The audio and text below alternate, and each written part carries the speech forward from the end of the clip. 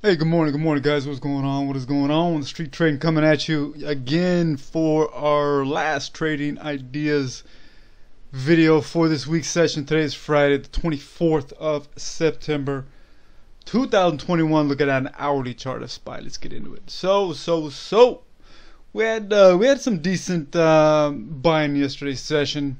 Up until that last 30 minutes or so until we saw a lot of profit taken into the close. This morning, still pretty early in the pre-market, but this morning ETF is trading down just shy of a point and a half right now. Ran into his 20 on the daily, and it's sandwiched between the 20 and the 50. Whether that's going to hold and move its way back down south to that 100 again remains to be seen. Who knows? We shall see. Today's Friday. You know how that goes. Very volatile day. One of those days where particular traders that attack the market in a different way and that have had a, let's say, shitty week, they try to make it back on Friday. If you're that kind of trader, there's definitely things you need to work on. It's not about the fundamentals. It's more about your psychology. So that's another video. Nonetheless, it is Friday, so keep that in mind. We are bleeding out in the pre-market. We could get a bounce, you never know. We should see what happens. There's some more negative news coming out of China, so that may be spooking a little bit. More chatter off the Fed. So it's interesting. You know, you always want to see these run-ups to the upside or, you know, these fades to the downside.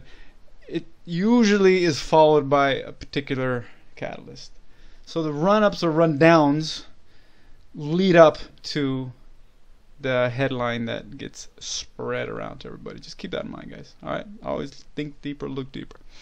We're going into today's session with the 5 on watch, like we always do. We chop it down closer to that 9:30, and then even more so between 9:30 and 10. We focus on very small, 1 to 2, 3 maximum, usually 1 to 2 only. And that's what we do, guys. All right, we block out the rest. If we're wrong, we're wrong. We're right, we're right. If we're wrong, maybe we're early, get back in, but nonetheless, we focus on a very, very small amount of securities once that 9:30 cracks out. All right, so let's get into what we are looking at for today. I've got a couple off the weekly.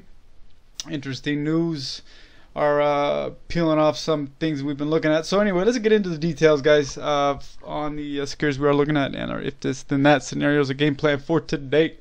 All right, guys, let's get into it.